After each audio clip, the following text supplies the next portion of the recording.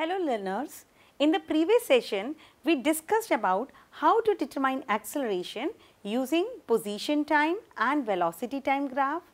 Also we studied to plot acceleration time graph using the information of position, velocity and time. Now let us continue our discussion. Can we determine the displacement with the help of velocity time graph? Yes, of course, we can determine the displacement using velocity time graph by determining the area under velocity time curve. So, let us see how we can determine by taking a simple example. For this, I consider a simple example wherein I consider that a particle is executing uniform motion, that is, it is moving with a uniform velocity u between the time interval of, let us say, t is equal to 0 to t is equal to t time. This is how we plot the velocity time graph. So, along the x axis we take time, along the y axis we take the velocity, and since the velocity is uniform throughout the motion, we obtain a parallel line for velocity parallel line to time axis. So, between this time duration of 0 to t time, the velocity is u throughout the motion. Now, let us find out the area under this curve. So, for this we need to determine the area of this rectangle. So, let us determine the area of the rectangle. So, what will be the area of this rectangle? You know, rectangle, for the area of rectangle we multiply length with its height or length with its width, whatever the multiplication of the two dimensions. So, here one of the dimension is the length we can take to be t minus 0 multiplied by its height, or the other side is u minus 0. So, finally we obtain u into t. Yes. So, this is the product of velocity with time, and we all know that the product of velocity with time gives us the displacement of the particle in that time duration. So, that is how we can say that this area of the rectangle or this area under the graph, the area under the velocity time graphs represents the displacement between that particular time duration. So, here this is the distance, we can denote it by s, or we can also denote it by x is equal to ut. We can also verify it dimensionally, you know. Here if we multiply the dimension of this time axis, that is t, with the dimension of the y axis, that is u. So, that is LT minus 1. So, what do we get? We get the dimension of length, and that is the distance.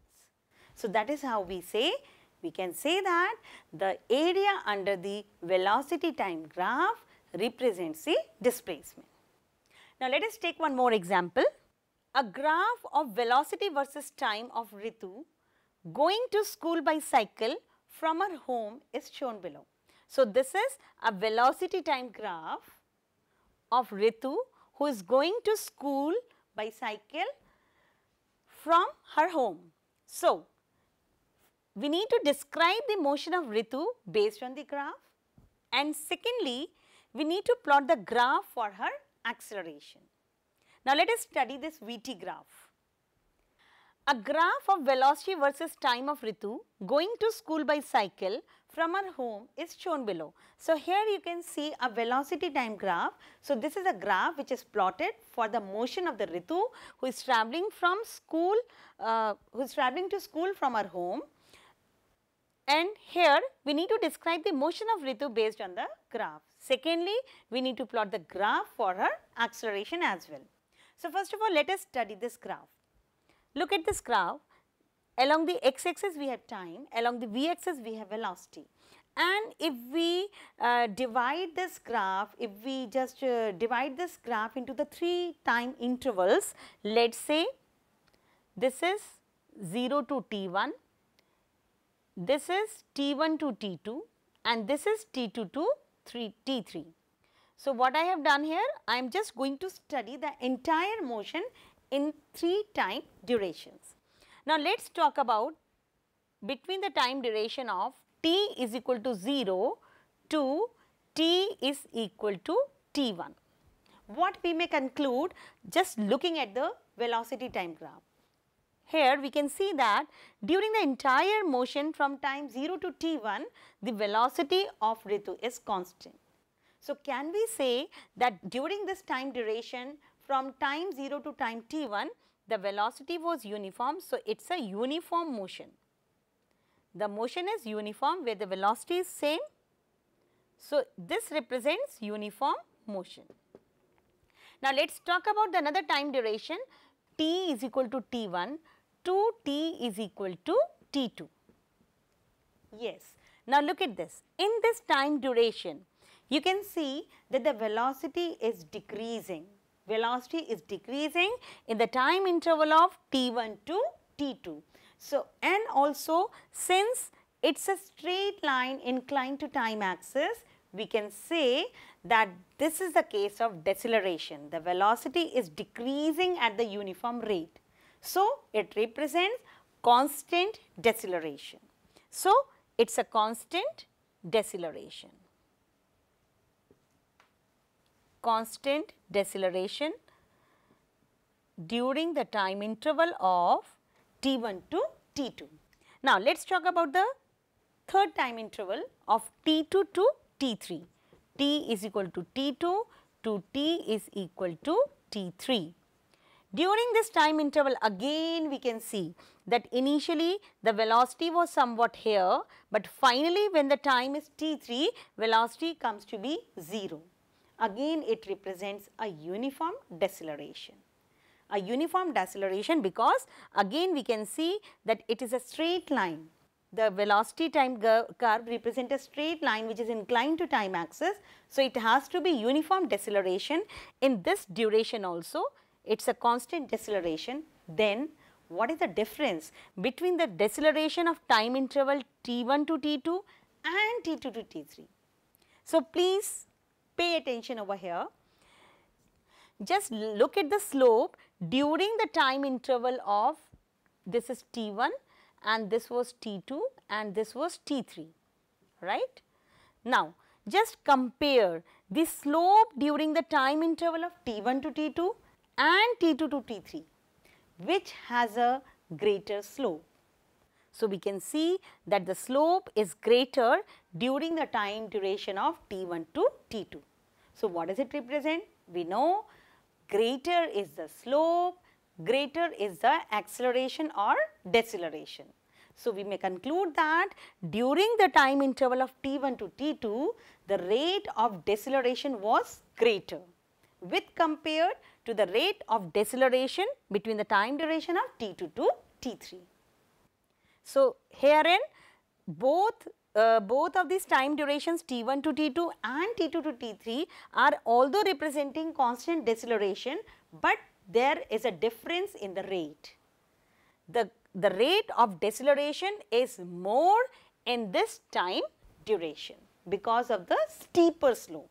Now, let us plot the graph for her acceleration.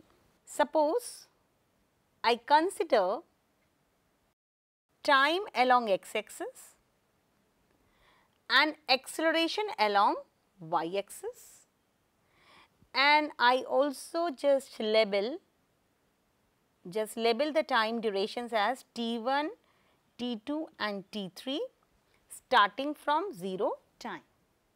Now, let us plot the acceleration time graph for the time interval of 0 to t1, wherein the velocity is uniform. So, since the velocity is uniform, we may conclude that acceleration has to be 0. So, in this duration, we get a line, we plot a graph which is overlapping to time axis, since acceleration is 0. So, it is overlapping the time axis in this time duration of 0 to t1. Now, let us talk about between the time duration of t1, t to t1 and to t2. In this duration, acceleration is uniform. So, suppose I consider this to be the acceleration in this time duration T1 to T2, again acceleration is constant, acceleration is uniform. So, it has to be a parallel line to time axis. Now, let us talk about the final time interval from T2 to T3. Again, it is a constant acceleration. So, again the graph need to be parallel to time axis, but what is the difference in this T1 T2 and T2 T3? Now, just comparatively we do not have the exact values. So, we just compare that it has to be lesser. The value of the acceleration has to be lesser. We can just drop the perpendicular over here. So, this is comparatively the lesser value of the acceleration between the time duration of T2 to T3. Again, for our reference only, for a clarity only, I just drop the perpendiculars with the dotted line over here just to study it well in more clear manner, that this is how the acceleration is different at different locations. So, 0 to T1 it is 0 acceleration, T1 to T2 acceleration is comparatively more with respect to the acceleration between the time duration of T2 and T3, but the acceleration in both the durations are uniform. So, what do we study from this simple graph? So much of information we can obtain. It is a simple velocity time graph with the help of which we have compared the acceleration, where the acceleration is more, where the acceleration is less, by comparing the steepness of the curve, and where the velocity was parallel, the velocity graph was parallel to time axis, we can conclude that in that region acceleration has to be 0. Although it is not asked in the question, but we can even determine the total displacement. How can we determine the displacement? Again, if we find out the area under this graph. So, this complete area, determining the area under this curve, we can determine the total displacement of Ritu from her home to her school. Now, let us observe this graph. This is a position time graph wherein we are just going to compare the velocity during the 3 time intervals, that is plotted as 1, 2 and 3 and is indicated by the shaded region in this graph. Now, let us compare this first, second and third time duration. In this, just look at the slope. We know that velocity is determined by the slope of the position time graph. So, just compare the slope in the 3 time intervals 1, 2 and 3. If we look at this, during the third time interval, the slope is steepest. We have the steepest slope and the slope is least during this second time interval, right. So, we can say that the velocity is maximum during this third time interval and it is minimum during the second time interval. Same way, we can also determine the sign of the velocities. So, herein if we look here, just look at this graph again. Here the displacement is negative in this third time interval. So, velocity is negative in this region, whereas in this first and second time interval velocity is positive. Now, we can also relate this velocities, acceleration, time with the simple equations with the which are known as the kinematic equations for uniformly accelerated motion. So, let us derive the equations which are going to relate somewhat, we can say the initial velocity, let us say v naught, the final velocity v, time t, displacement x and a constant acceleration a. So, for this again I consider a situation, suppose a particle is moving between these 2 points. This is the origin, let us say this is the origin, right, and at any instant the particle is at this position A and let B be the final position. Suppose at this instant velocity is v naught and here we represent the final velocity as v. The time taken is t here, let us say. Suppose the time taken from position A to position B is t and the position is let us say x naught at point A and x at point B, and the time taken from A to B is t. So, using this information we are going to derive the equations, right. So, first of all, starting with the equation of instantaneous acceleration, we know instantaneous acceleration is equal to dv by dt. Now, proceeding further, can we write down it as A dt is equal to dv. Now, this tells the instantaneous situation. Now, suppose I want to know about the entire motion between point A to point B, then we are going to integrate it. We are going to integrate this equation. So, integrating the equation will be A dt, and then we are integrating the equation. For integration, we need the lower and the upper limits, that is the starting and the final situations. So, here we are going to take the limit of time as we are integrating with respect to time. So, the initial time is 0 and the final time is t, and here we need to take the limit of the velocity. So, the initial velocity we consider to be v naught and the final velocity to be v between point A to B. Now, if we integrate this A with respect to dt, then A will be considered as constant. So, actually we are integrating just 1 with respect to time. So, what we are going to get? We are going to get t, and this is how we have integrated. Put the limits over here. Here the integration of 1 means we are integrating v to the power 0. So, we get v itself, and then the limits are written as v naught to v. And now, substituting the upper limit minus lower limit, we get this is equal to v minus v naught. So, finally, we can rearrange the equation as v is equal to v naught plus A into t, and this is also known as the first equation of motion. Now, for simplicity, generally it is considered that the initial velocity is u. We represent initial velocity as u. So, here if we represent initial velocity, that is v naught equals to u, our equation can be rewritten as v is equal to u plus at, and generally the equation, the first equation of motion is used in this form, v is equal to u plus at, wherein u is the initial velocity, v is the final velocity, a is the uniform acceleration, and t is the time duration of that motion. Now, proceeding further, for the second equation of motion, we start with equation of instantaneous velocity. We know that v is equal to dx over dt.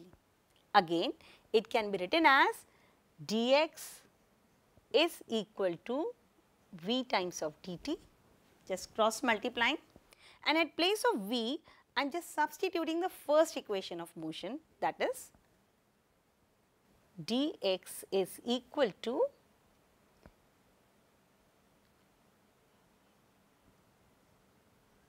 v naught plus at into dt. Now, in the right hand side, we have to integrate both the terms with respect to time. So, here integrating this entire equation, what do we get? Integrating dx is equal to v naught, again v naught will be constant with respect to time. So, just writing it like this, a is again constant with respect to time, we can say, right. For the small time, velocity is constant, for the small acceleration is constant here only, right. Now, writing the limits, the lower limit is x naught, that is initially we have considered between the 2 points A and B, if you remember, we have considered this point to be the origin, this point to be the position x naught, and here we consider it to be x. So, the initial position is x naught at point A and the final position is x. So, the limits will be x naught to x. Here the limit we have to take for time, which is again time 0 to t and time 0 to t again. Now, when we integrate this equation, what do we get? Yes, on the left hand side we get x, integrating x to the power 0 with respect to x, and the limits will be x naught to x equals to again V naught is common, and we are going to integrate t power 0 with respect to time. So, we get t again 0 to t, then plus a, integration of t will be t square by 2. So, 2 is constant, I take it like this, and t square, and put the limit as 0 to t.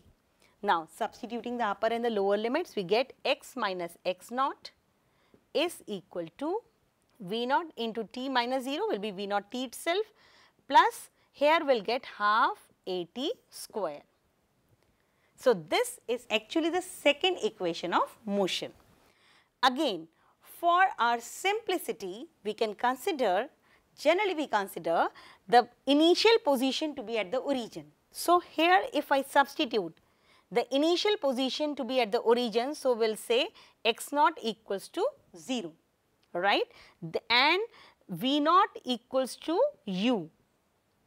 That is the initial velocity we represent as u. So, our equation takes a form as x is equal to ut plus half at square. So, this is how we represent the second equation of motion. Now, let us derive the another equation of motion, for which we again start with the equation of instantaneous acceleration, where we write a is equal to dv by dt. Now, in this equation, if I multiply and divide the right hand side with dx, it does not make any difference in the equation, right. Now, but what we can write down the equation as now, this dx upon dt can be considered as instantaneous velocity, right. So, I am just arranging the equation in this manner, this dx, changing the side of the dx, and then writing this dx by dt as v, and then this dv, right. Now, again I integrate this entire equation, acceleration, then integrating dx with the limit of x. So, here the limits are x naught to x again. The same limits we are taking is equal to integrating v with respect to dv, and the limits will be v naught to v, right. Now, this a is constant here for the small displacement, a is constant, a is otherwise constant also, it is a uniform acceleration. Now, the integration of x to the power naught, x to the power 0, the integration of x to the power 0 will be x, and the lower limit, upper limit here, integration of v with respect to dv will be v square by 2. So, we get v square by 2, and then again writing the limit as lower to upper. Now, substituting the limits, what do we get? A x minus x naught is equal to half, it will become v square minus v naught square, and this is actually termed as the third equation of motion. Now, again making our equation simple, we consider x naught to be 0 and v naught equals to u. So, the equation becomes now ax, and this 2 can be taken to this side. So, it becomes 2ax is equal to v square minus u square, or we can write down it as v square minus u square is equal to 2ax, and this is actually termed as the third equation of motion. Now, we can see that 3 equations are obtained using a simple condition, using a simple example of uniform accelerated motion. Now, these equations can be applied in different situations, in different examples of motion in which the body is moving with uniform acceleration, and the various other physical quantities can be determined. So, these are the 3 kinematic equations for uniformly accelerated motion. They are, the first equation is v is equal to u plus at, the second equation is s is equal to ut plus half at square, And the third equation is v square is equal to u square plus 2as, where the symbols are u is for the initial velocity, v for the final velocity, a for acceleration, t for time, and s is for displacement. So, we can use these three equations according to the requirement, according to the given situations in various examples of uniform accelerated motions. Now, let us recall what we have learned today. We have studied that the area under the VT curve represents the displacement over a given time interval. Next, we derived the three kinematic equations for uniformly accelerated motion, which are v is equal to u plus at, s is equal to ut plus half at square, and v square is equal to u square plus 2as.